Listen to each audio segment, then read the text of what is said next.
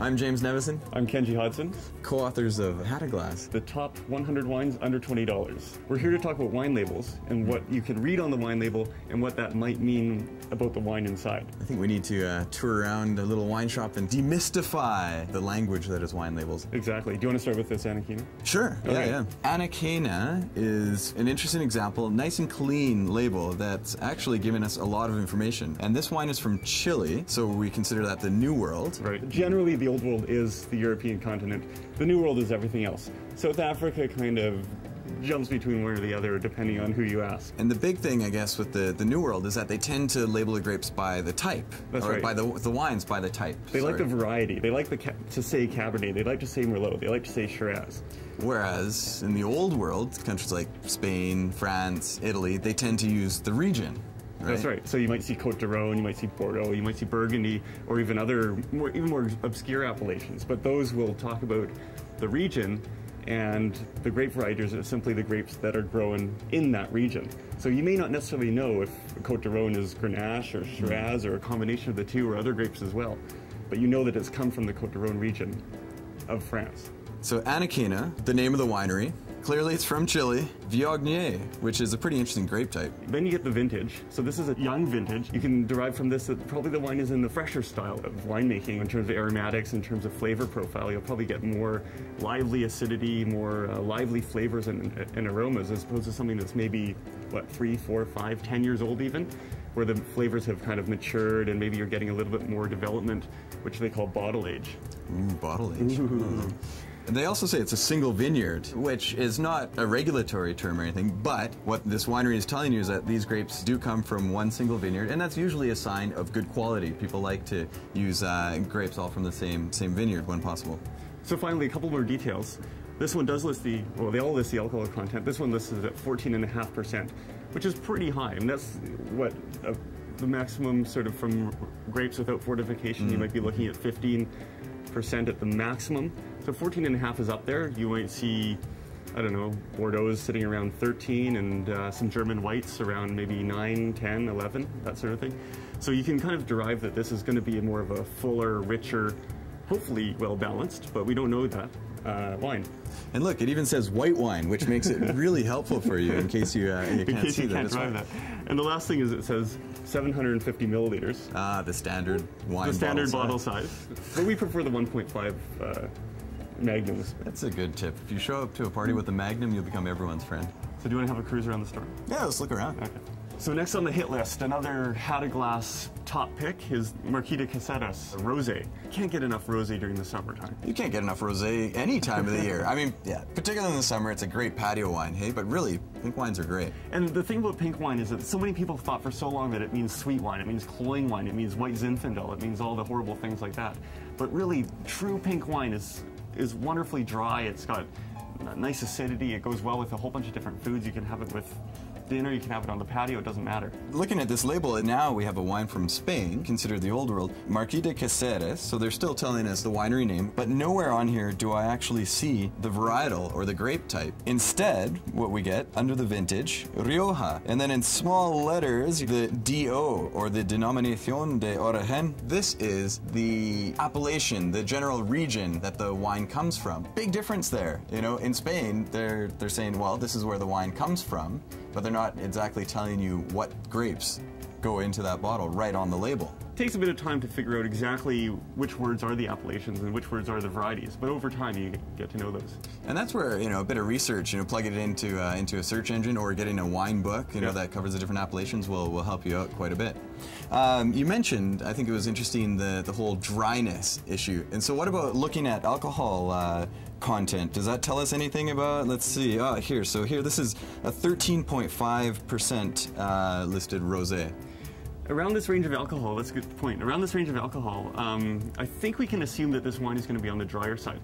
When I mentioned before about the German whites that are usually sitting around, say, 8, 9, 10% alcohol, that usually suggests that the wine might have a little bit of residual sweetness, might have a little bit of sugar left in it after the fermentations are done, or perhaps added back into the wine. So when we see those lower alcohols, we can think to ourselves, you know, maybe we're going to get a little bit of off-dry white here.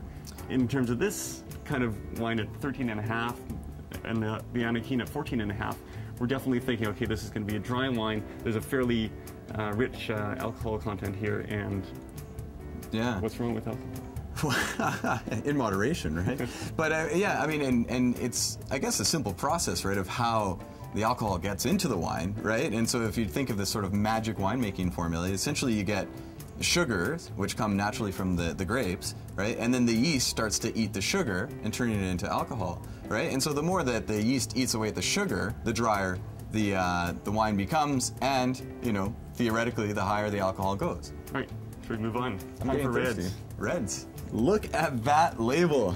So here we have another wine from Spain. Yeah. But different in this sense, because now they're not listing the region. They're not listing the appellation. They're telling us the grape variety. It's a little bit harder to recognize on this label because it's not stated as clearly, but it is Garnacha. It's the same grape known as Grenache in France and most other parts of the world. So this is just a straight up, great, full-bodied steak wine. Or if you're a vegetarian, eggplant, grilled portobellos, that sort of thing. But I know, right when we go saying, oh yeah, this is how old world labels are, this is how new world labels are, like anything, the wine world is changing quite a bit. So you end up with a wine from Spain, the old world, that looks very much like a lot of new world labels in the sense that it's very artistic, and yeah, as Kenji's saying, Garnacha de Fuego, literally the Garnacha of the fire, not a very old world traditional looking label. We still see the vintage down here, 2005, so we know that it's been in bottle for a little while, and there's some more information on the back. Talks about the fire.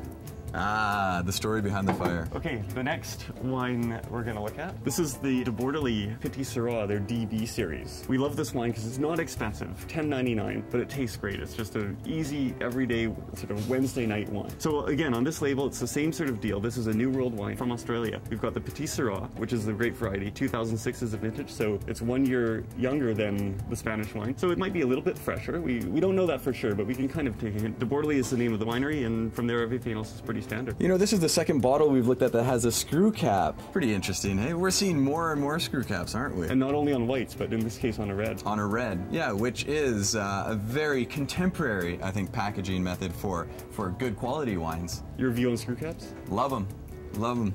Thumbs up? Way up. I still have my corkscrew collection, but yeah, screw caps never have to worry about the wine being tainted.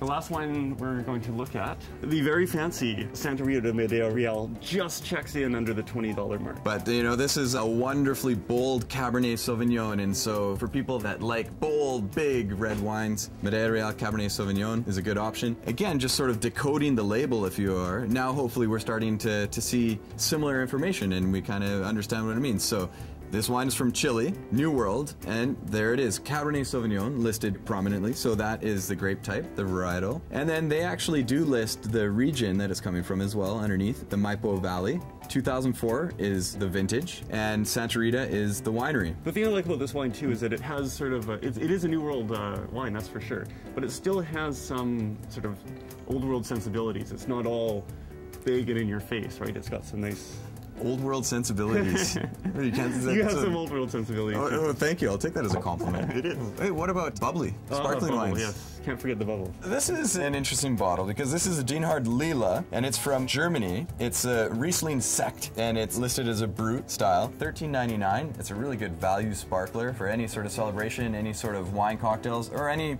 just time you need to have sparkling wine, which pairs remarkably well with food. I think a lot of people just think of, you know, popping the cork on New Year's Eve with their sparkling wine, but it actually goes wonderfully with everything from omelets, which is why you get the Sunday brunch, That's right, to a lot of cheeses, I find. Yeah. So all year round, sparkling wine and rosé. So those are a few things, you know, that you can learn about wine labels. That's right. So when you're looking at the label, you can look at what the name of the producer is, you can look at the country where it's come from, and you can look at whether you're looking at the varietal, a grape variety, or you're looking at the region of production. And also a few choices just to hopefully help you expand your wine diversity.